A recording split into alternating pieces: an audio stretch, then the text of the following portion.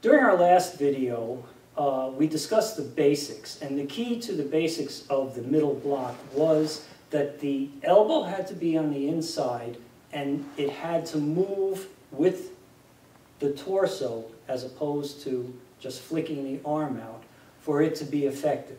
In this series, we'd like to expand and take that motion and show you how it can be applied to different things that don't involve a block at all.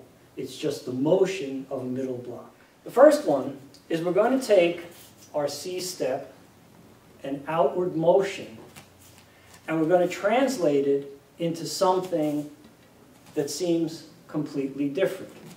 We'll take a wrist grab.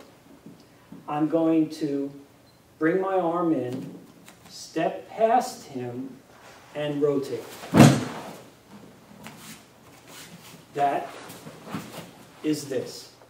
Just to demonstrate again, in classical traditional Taekwondo, this motion, sometimes referred to as a crescent step and a C step, is what we're applying here. And you'll notice that the body moves at the same time and in harmony with the feet. You don't get this and then the body rotates and this. Again, same motion. This time we apply it to here. We can strike here, or we can reach right into the sternocleidomastoid muscle and affect the same thing as well. This time, the outward wrist lock, sometimes referred to as a kotegaish.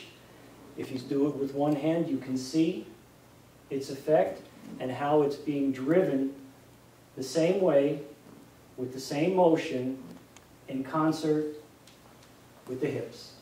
From this position, we're going to do this. This is called white crane nods its head. We begin by sequentially locking here and then performing the same motion to there. Again, doing it without his finger, doing it with his finger.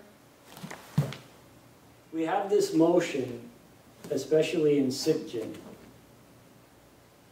And now we'll show you how it can apply in actual application. He throws a punch, I block, step in, and at this point I take the elbow, aim it down, and shift to a back stance. All right, we're going to do this motion here, or this posture. This is usually referred to as a double high block and middle block. However, when we think of it as a block, we go back to this very weak posture that really we know, because the body isn't working with it, doesn't really work well. If, however, we think of it as taking and deflecting and punch and following with an uppercut, you get the same position, but not the same effect. Last one, we're going to utilize the same motion against a wrist grab. The only difference is we're going to cover the other hand to hold it in place, and we end up with a wrist lock.